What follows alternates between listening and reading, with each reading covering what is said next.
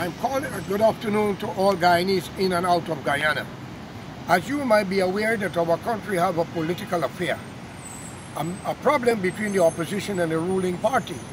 But this was long overdue. By saying so, I want you to understand the most corrupt place beyond the politician is the courthouse.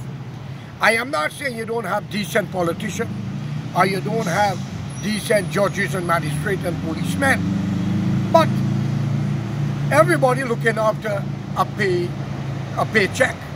They don't care about people. They don't care about respect and dignity and honesty. And again, let me make a repeat here. You have very good lawyers and judges and magistrates and police who are decent and honorable enough not to hurt a human because of a paycheck.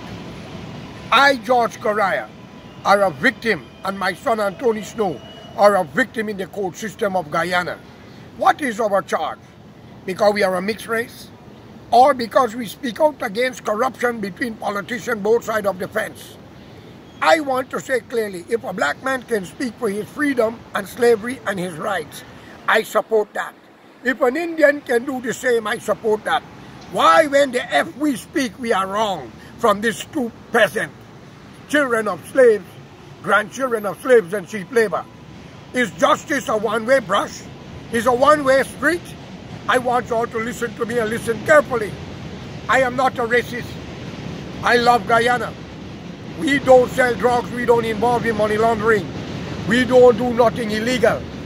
Me and my two brothers, Royston Chung and Michael Chung, was sued for property in Latry, Bagaston at the year 2000 or 2001 by Mr. Yasin Ali, who deceased. Anywhere this coolie bastard go, he sued for land. He fight in the court. He's well known. He's deceased now. And his children, Ahmad Ali and Safi Ali, pick up the trend.